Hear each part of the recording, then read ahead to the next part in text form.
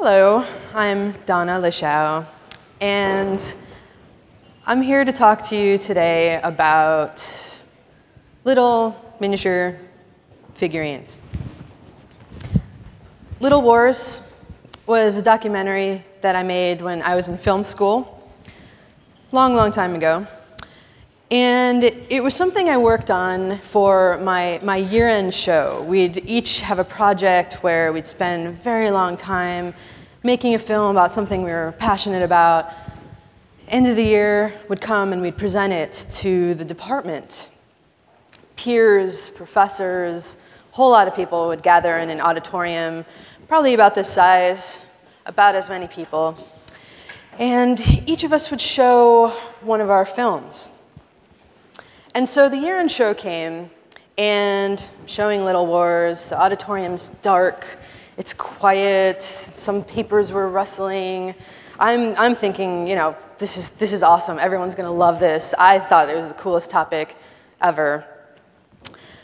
Basically, it was about these people who would reenact wars with tiny little miniature figurines. And they would hand paint them, and they'd have these giant conventions around the world where hundreds of people would gather and they'd have these desktop war reenactments.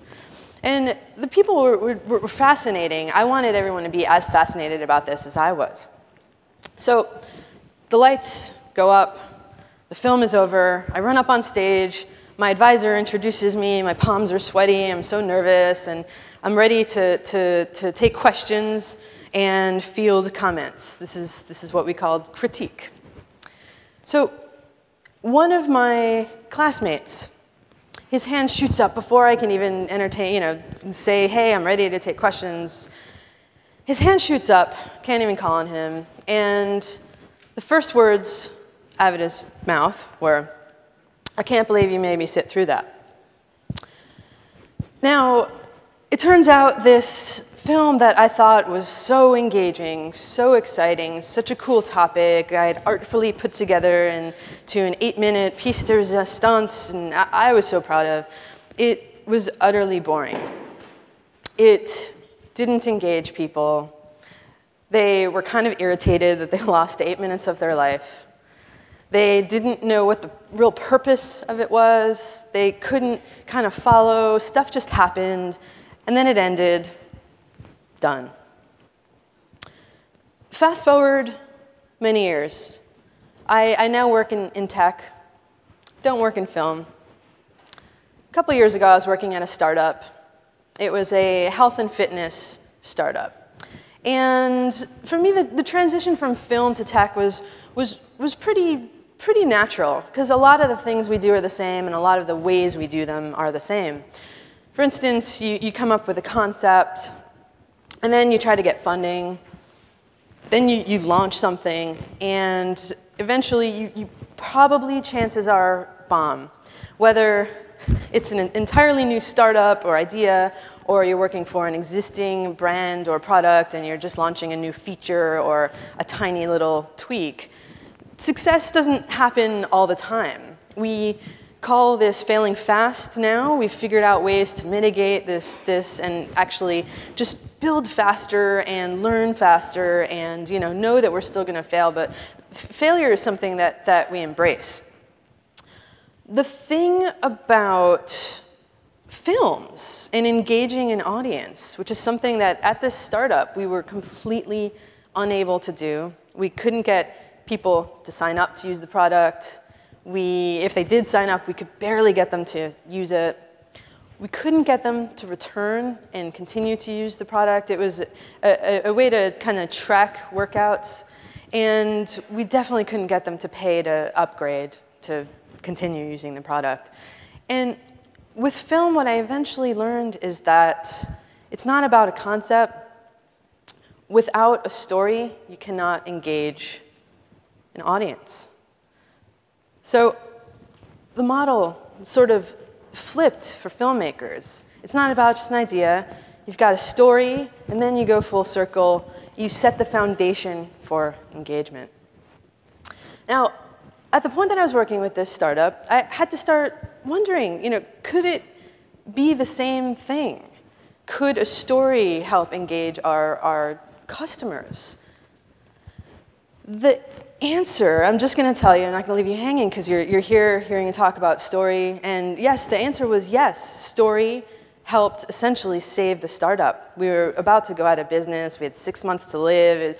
You can't make this stuff up. Suddenly we had to figure out, what do we do? And we scrambled, and story saved the startup. But how? And that's what I'm going to talk to you about today. In order to understand how story flows through products and services and things that people use, you need to first understand what a story is.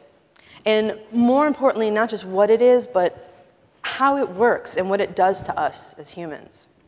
So I'm going to walk you through one of my favorite examples to kind of get you an idea of how story functions. And first, just set the stage. You probably know this already. Every story has a beginning, a middle, and an end. Then on top of that, though, this is what took me many years of trial and error in film school to realize, is that there has to be a structure to it. Otherwise, it's just stuff happening. This is what we traditionally call the narrative arc. And on this arc, there are plot points.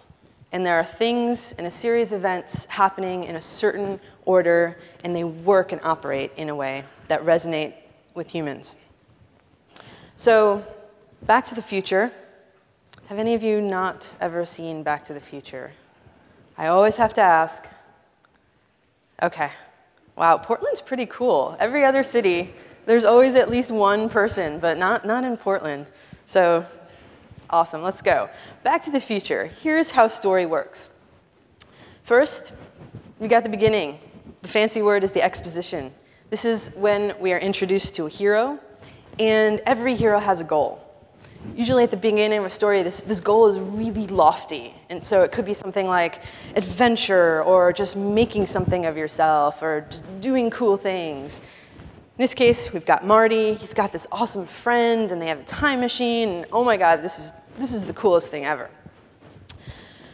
Early on in a story, something then has to change. We call this the inciting incident or complication. This is often when something goes wrong in the world of a story, or just something shifts enough to make us as viewers become ever more invested.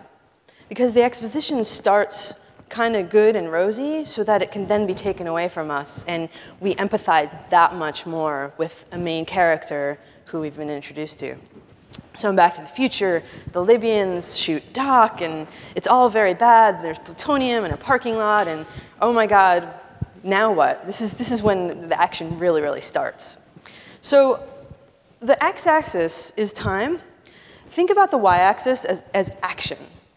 What we've got next is what we call rising action. Things just get more and more interesting and engaging over time. So in this case, Marty, he goes back to the past.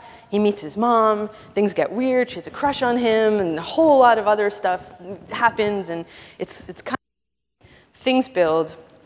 And eventually, around 3/4 of the way through, you have a crisis moment. And this is where we start to wonder, will he or won't he make it? It's the point of no return, essentially. Either it's going to work out, and then we're wondering how, or it's just going to be a cliffhanger, maybe something to be continued. If this was a TV show from the 80s, it would be ... to be continued, and then next week you tune back in. Somehow the problem has to be resolved. The thing that happened in the inciting incident, he needs to get back to the future. But how? So in this case, he starts to disappear. He can't play Johnny Be Good, and oh my God. What then? Well, his parents kiss. Problem resolved. He will live, which is great, but he still has to get home. So this leads into what we call falling action. This is often a very fast series of events. You have the climax. It's the high point. Everything's awesome. Things explode. It's exciting. Then the problem is resolved. But movies and stories still have to end somehow. Falling action, or denouement, the fancy French word for it, literally means unraveling, we are, at this point in the audience, tense, we're invested, we're thinking, what's going to happen? How is this going to, end? Things need to unravel, and action starts closing down and winding down, and we calm down as we see what's going on. In this case, there's lightning, it's exciting, and electricity, and great. The end, we're back home. A lot of stories end with the main hero ending up back home at some point. The key with good storytelling is that the hero has to be changed in some way, shape, or form. Ideally, they should be smarter or have had their adventure or know more, a little better off than where they started, but you still want to bring the action down and bring the main hero back home so that we kind of have a closure that we as humans want. Humans need closure when we're watching movies, reading books, but also when we're doing things. So we're talking about Hollywood so far, but I want you to look at this photograph. Now, if you were in my workshop yesterday, you're not allowed to answer this question, but for the rest of you, if I were to tell you this was an Apple product that these two people are using that comes pre-installed on every iPhone, I want you to just shout it out. What Apple product are they using on their iPhone? It's an app. FaceTime. So how do you know it's FaceTime? Well, when we look at photographs, something happens. And we start constructing a narrative in our heads. We see them, these are obviously two grandparents, and maybe there's a problem. They want to see their grandkids. They're not living near their grandkids. Obviously, they love their grandkids, so they use FaceTime to call their grandkids. Obviously, it worked out because they're smiling, and in the end, they're happy that they used FaceTime. It's a pretty simple story, but this is the same structure that guides fiction, that guides movies, that guides using products and looking at photographs. So the mental math that you all just did to compute in microseconds what these people were doing is the same mental math we use when we use products ourselves. So if these two people weren't actors, which they are, and they were two grandparents really using FaceTime, they would be constructing the same narrative arc over time. So the thing about story is that neuroscientists, psychologists have been studying this for years. Essentially, life is a story. It is the structure and what guides the human experience. It's how we make sense of the world around us, and it's how we communicate with the world around us. Now, I want to clarify something about story, because storytelling is something that you hear a lot about these days in tech circles, in business circles, in marketing and sales. How screenwriting guru Robert McKee teaches brands to tell better stories. This is an article that you see very, very often these days. This is something in Fast Company. Storytelling your way to a better job or stronger startups, New York Times. Irresistible power of storytelling as a strategic business tool. Storytelling is very, very much in vogue right now. And it's something that every executive wants. They don't know what they mean, but they want it. We want storytelling. Let's get storytelling. Now, storytelling is one thing. But what a lot of us are tasked with when we build digital products and services, whether you're a designer, a product manager, an executive, a founder, the list goes on, and you can even work on marketing teams, that's okay, or sales. It's not storytelling, it's a kind of story making. If our customers are making the stories in their heads, it is our job to make the story as good as it can be. And there's science about this that I'll talk about, but there's a reason why story functions the way it does, and a big part of that is memory. And a lot of that starts with an origin story. This is when a customer first uses your product or service. And it traverses that moment of hearing about something through discovering the value and then actually becoming a dedicated customer. it's really important to get origin stories right because it's your fast meaning within 24 hours often, fast and easiest way to get people hooked and excited about what it is you want them to do. So I'm going to show you an example of a really, really, really ugly origin story. This is my origin story with Pinterest. Pinterest is a visual bookmarking tool. It's something that I use pretty often. About half of my friends use pretty often. Hundreds of millions of people around the world use pretty often. And a few years ago, they came on the scene and kind of just went viral, and a lot of people in the industry didn't understand why all these people were signing up. So this was an email that I got from Pinterest a few years ago, really ugly, and the copy is kind of brilliant. It says, "Check out my stuff on Pinterest. Hi, I set up a Pinterest profile where I can share the things I like, and I want you to follow me so you can see it!" Exclamation point. Once you join Pinterest, you'll be able to create your own collections and share your taste. Thanks, Erica. Now, Erica is my partner. And at the time, we were decorating our living room, and we were trying to find paint colors that matched the couch, and we were trying to do all this stuff, some container gardening outside. And we were bookmarking a lot, saving things on Twitter, and favorites here, and Google Reader at the time, and Star here, and there's also Facebook. Sometimes we'd email stuff back and forth. Sometimes I'd get so overwhelmed I would just print things out and create scrapbooks. It was a fun project we were working on, but this email just got me going right away, and I became a converted Pinterest user pretty instantaneously. And it wasn't just me. This is the email that hundreds of millions of people around the world were converted with.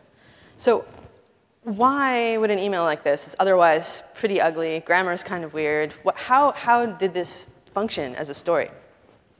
Now, I'm going to lay this out for you very formulaically.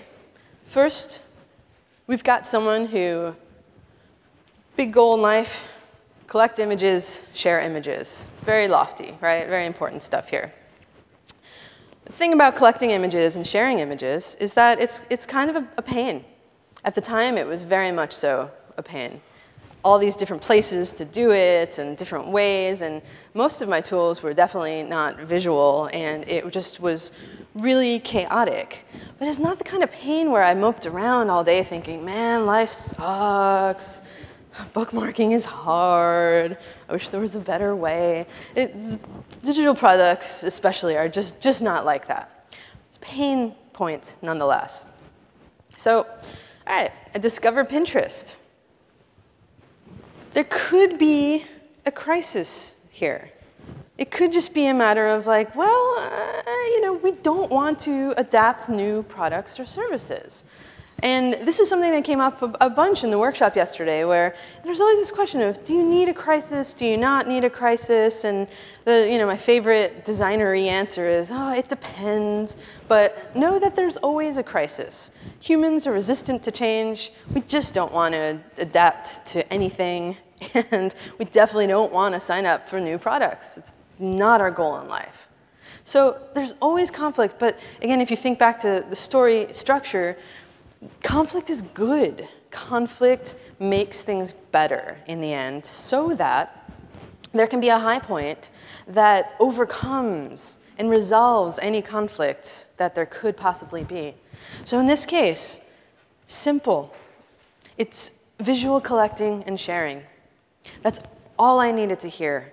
It was a pain to collect and share visual things. So I get an email, hear about this thing, Pinterest. It tells me, hey, it's visual.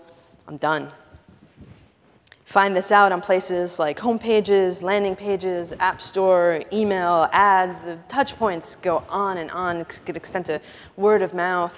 But these are the things that we have to hear. We have to hear a high point that makes us kind of the light bulb moment of, oh, what happens next? Well, sign up. And in the end, I collect and I share something. And that is key to an origin story, actually having a clear beginning, middle, and an end. Because if my big goal at the beginning is to collect and share something, and this story doesn't end with me doing that, then it's just an idea of a product. It's not an actual experience. But the experience, going from thinking about it to using it to then actually feeling the value, it has to play out like a story. And here's how that email did that. In a very, very, very simple way. It's a few key words. So check out my stuff on Pinterest. All right, that tells me that there's going to be stuff that's being shared. Share the things I like. OK, again, sharing, great. You can see it. Exclamation point. Very, very, very simple, but a cue that hundreds of millions of people around the world were enticed by. Visual sharing. Oh, that. Yeah, I want that. So how do origin stories play out more abstractly in products or services? Generally, you've got who is this person? What is their big goal? Then there's a problem, a trigger, or a pain point. And that's at the abstract level. What do they need? What's not right in their world? They discover your product. This could be word of mouth, paid advertising, Google search, App Store, other channels. There's always resistance. Know that there's always resistance. That's good, because what's going to overcome the resistance is that they should care. Why should they care? And more simply, how are you going to solve their problem that they had at the beginning? This is what people need to see. They need to now see this on homepage, landing page, app store, email. They need to not just be told, this is not sales pitching. They need to see, this is what I'm going to be doing.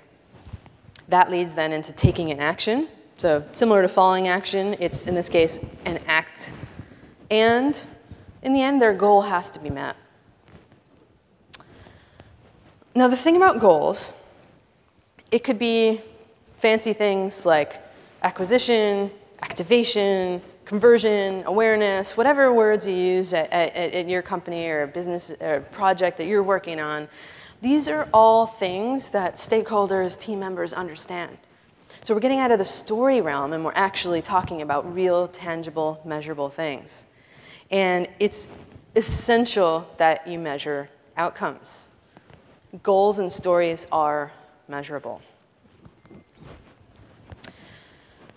Now, the thing is, and this is a clarification I always have to make for myself as I remind myself, which is, we're not marketing products. Some of us are, but it was a marketing email that I got, and undoubtedly the Pinterest marketing team put it together. But we're designing products. And what stories help you do? They not only help you become best friends with people on your marketing team, which is great, or if you're on a marketing team, help you become best friends with your designers and developers, but they help you envision the customer journey as a hero's journey. It puts the user or the customer or the person on the other end back into the story and gets us thinking about what their story should be and then what we need to do to make that happen. It also helps us figure out how to incite that customer to action, because there is no product without the customer taking some kind of action. So it's not some kind of devious, let's make them click on the very bad button. It's really about knowing what humans need to do, their behavior, and how to help them do what they need to do with our product. Now, in terms of thinking about the customer's journey as a hero's journey, we're right now talking about a very standard model, narrative arc. There are a million other types of story models. Hero's journey is one of them. It looks more like a circle. We've got ones with little cartoon characters on them.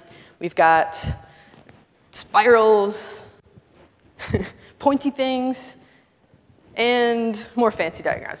If you Google story diagram, you'll find more diagrams of stories than you do user experience. It's a very, very similar thing. Everyone's got a model. And the thing about all these models is they're wonderful. If you are a storyteller already or a filmmaker, you've got a model that you prefer to use, wonderful, go for it. In terms of the work that I do find that the linearity of the arc helps in a lot of ways. Because what it helps us see is time. This y-axis of time is something that we can utilize, and it is a power that we can wield, and it is one of our design materials.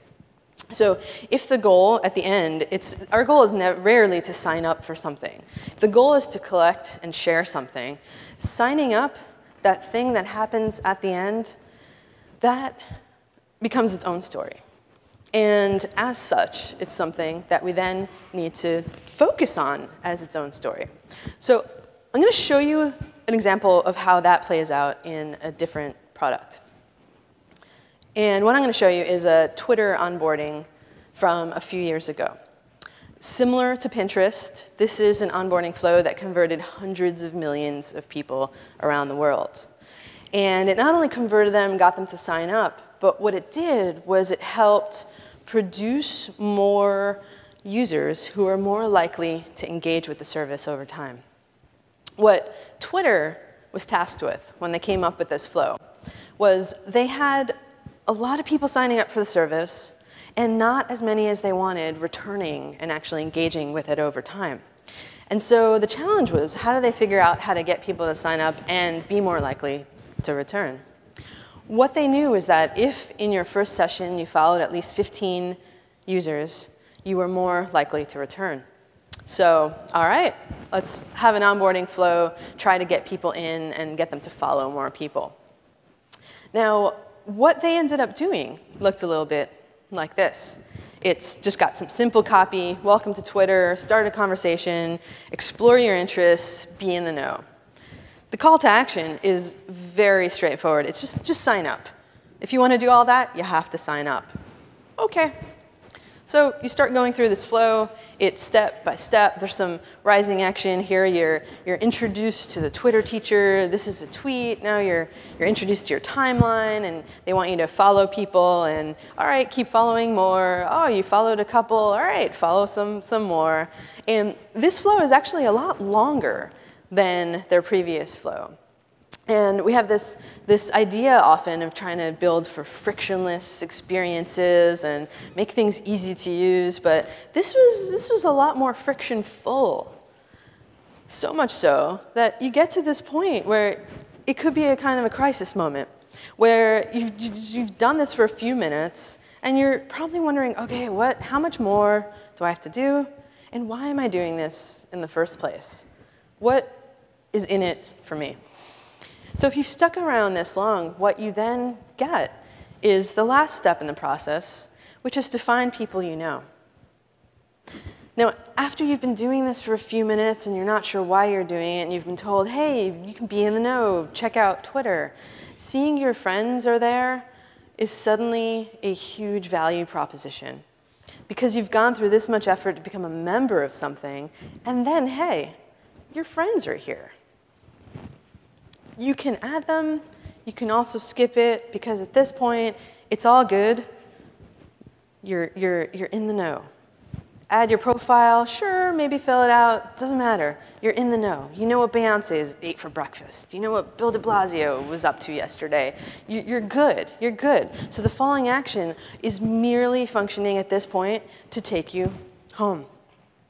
Because you might remember in the olden days, sign-up flows, checkout flows, a lot of flows ended up with this thing that we call the thank you page, and it just kind of ended. That would be a cliffhanger.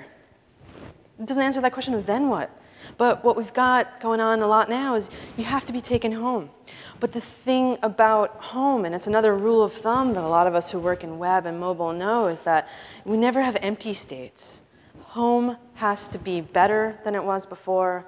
It has to be different than it was before. And it has to echo that journey that we just took to get there. So you're in the know, but structurally, you felt the value of what it was like to use Twitter. And I'm not just saying this, but they were able to produce many cohorts of people who were more engaged with the service over time because of this onboarding flow. It was so successful that they kept it around for 3 years, acquiring hundreds of millions of people. So how does this work if you reverse engineer it? Simple, big goal, want to be in the know. All right, Impediment, I just have to sign up. Okay, that kind of sucks. No one loves to sign up for things. But you start engaging with this onboarding flow. You start feeling boredom, lack of value, wondering why you signed up for this in the first place. But then you get access and membership because you're in, so welcome, but your friends are here. It's like a surprise party that's being thrown for you. Cool. Finish the flow, and now you're home and you're in the know. Now, why this matters in terms of structuring this experience like a story, I've worked on a lot of products and services where that high point, that, hey, your friends are here, when it's inserted too early on in the process, then we get cliffhangers. We get people wanting to sign up and then seeing, oh, I have to give you my Gmail information, and then they leave. There's nothing in it for them. No one wakes up and says, oh, I want to go give this company I don't trust my Gmail information. There has to be a reason to do it. In this case, the story is sound. It flows, and it happens at the right point. Now, abstracting this one level, this flow, this journey, it's simply who is the hero, what is their goal, what is their problem, incentive, or call to action. This is when you can think of a real hero's journey, an adventure tale. There's a call to action. Ideally, it's something that resonates with them. Otherwise, good luck getting them to click on that button. Then there's a flow, series of events, things happen. There's always an impediment to that flow. And it could be an impediment like sign up or payment. If you've ever worked on payment flows, often there's drop-off at this point when you ask for their credit card information. Sometimes the story is just, oh, it's safe and secure. Don't worry. I've worked on some products where the answer to that crisis was, hey, give us a call. For very expensive enterprise products, people like to call salespeople sometimes. It could be just mental hurdles. People could be bored. They could see lack of value. It could be usability issues. This thing might be really difficult to use. Then they have to experience the value of using this thing, and their problem that was introduced early on has to be solved.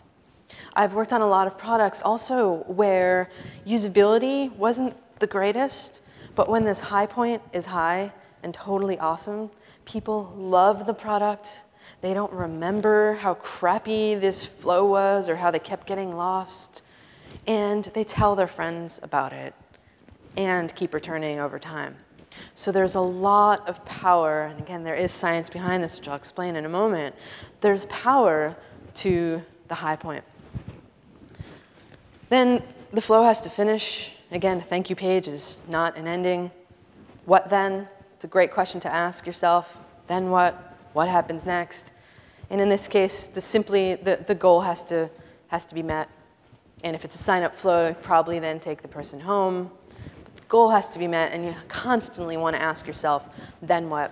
Because this story, this structure, if you think like soap operas, it can keep going on and on over time. So this is on the very tactical level. This is step by step. A story happens with you click and it's on a screen, and this can happen also though in real life. But journeys are tangible. They're actually people doing things and moving forward. Stories can also work on an even more abstract level, a lot higher than this, in our heads. So I'm going to show you an example of what wasn't such a great story. This was a patent that Apple filed the year before the iPhone was launched. It's an iPod that makes phone calls. It was what everyone wanted. People were begging for, I love my iPod, can it just make phone calls? So they filed for this patent. How did it make phone calls? Well, you dial like this. It was worse than a rotary phone. So why did this never see the light of day other than in the patent archives? Well, here's the cliffhanger. All right, I listen to music, I make phone calls. Those are my simple goals. This is what was going on in 2006. And it sucks to carry two devices.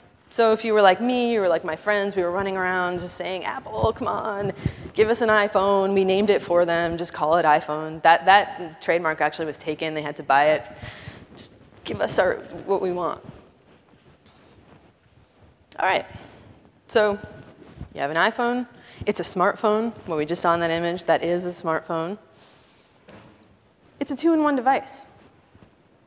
Now, that, in the actual prototype that you saw on the previous screen, it's a big, it's a cliffhanger. If that was released, it would not have been very exciting. It would have not been the success that the actual iPhone ended up being. Now, what was the story of the actual iPhone? You know it looking like this, which is something completely different, almost a completely different device with very different functionality, but some similar core functionality than what the patent was for. This was a touchscreen device. It's not what anyone asked for. So how did this function as a story? What you've got is a bigger goal that someone like Steve Jobs recognized and that a company like Apple was attuned to. Communication.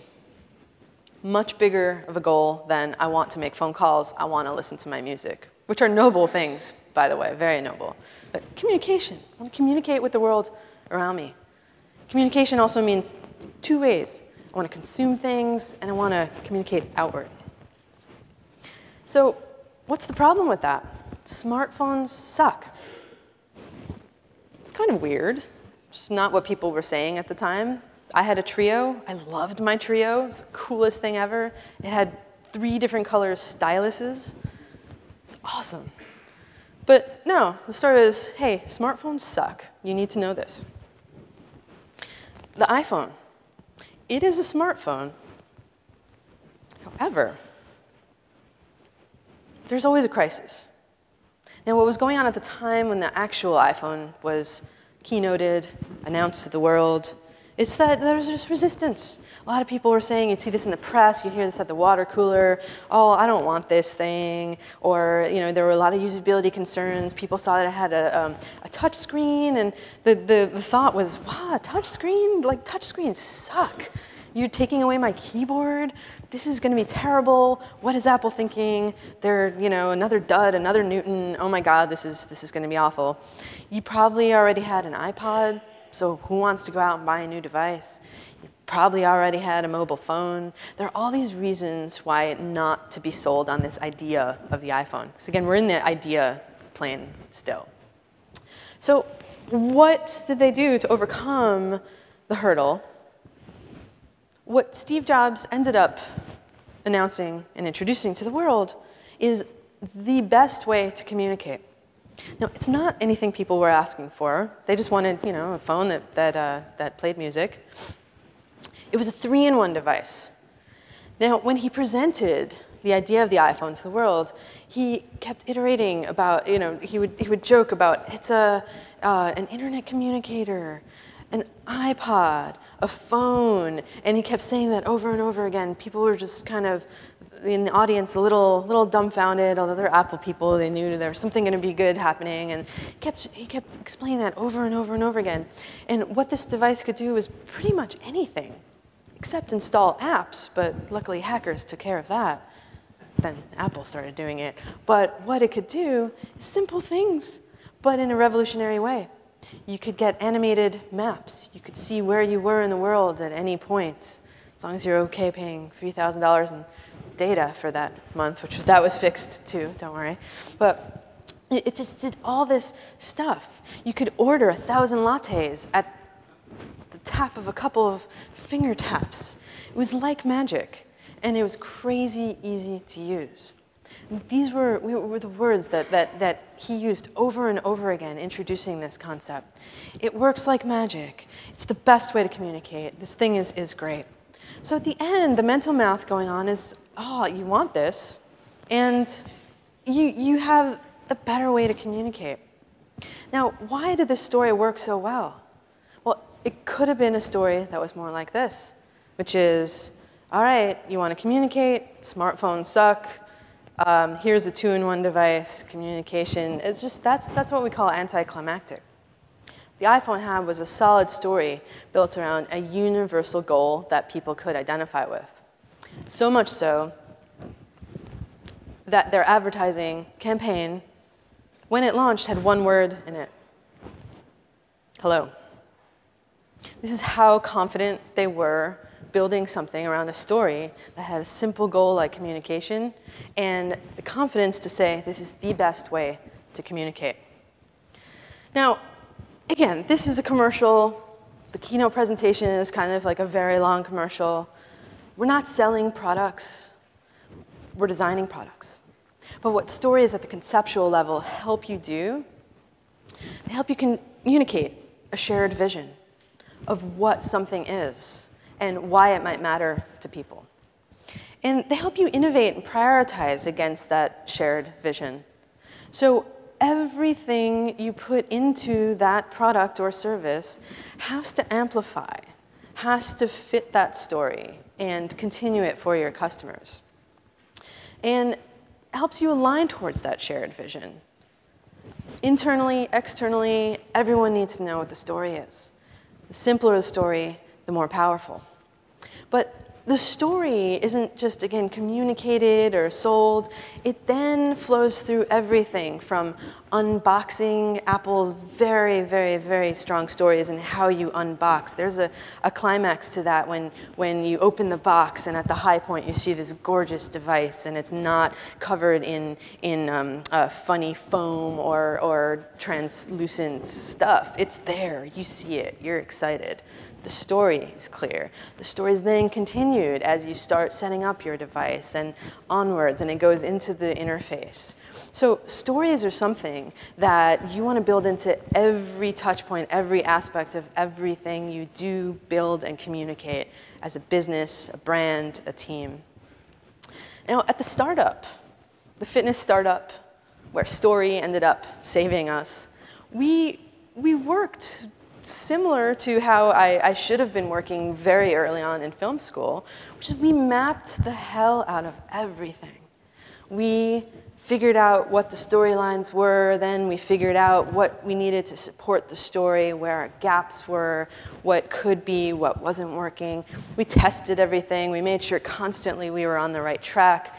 We didn't make the stories up. We heard it from our superfan customers, and then we made sure that it's something that other people wanted.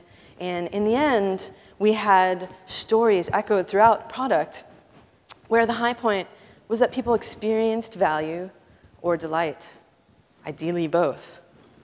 It was something that worked so well that we doubled engagement by thinking story first, and that we also, I don't know, there's no word for this, but 10 times to the amount of paying customers.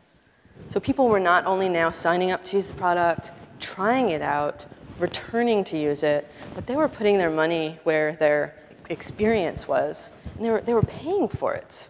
Now this company is doing great. Story is what resonated with people. It's what engaged our customers. Just like a TV show. This is Vince Gilligan. He's in front of a story map for season 4. And what TV writers know is that if you want to engage an audience, keep them engaged over time, you need to think about the story first, and you need to know what matters when. You need to know how to make things go boom. This is a close-up of a card around 3/4 of the way through season 4. If you've seen it, you know what I'm talking about.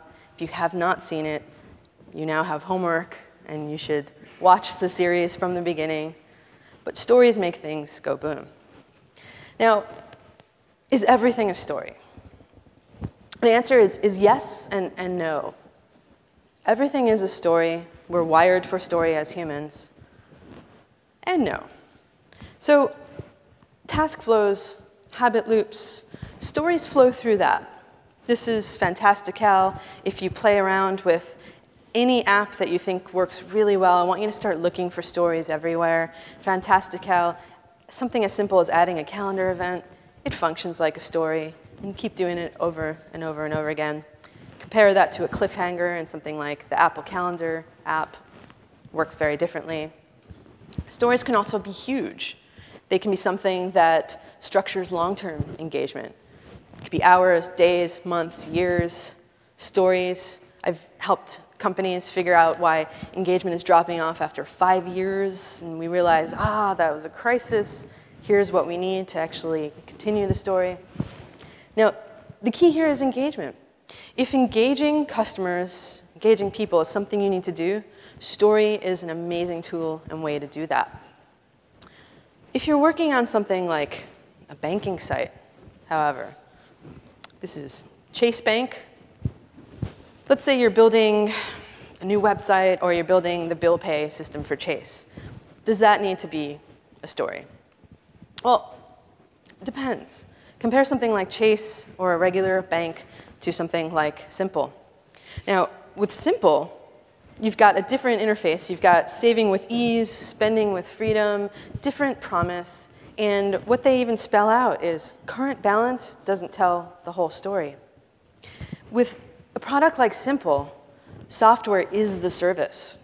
If software is the service, you need to have a strong story, not just told, but flowing through everything to get people hooked and interested in using your product over the time.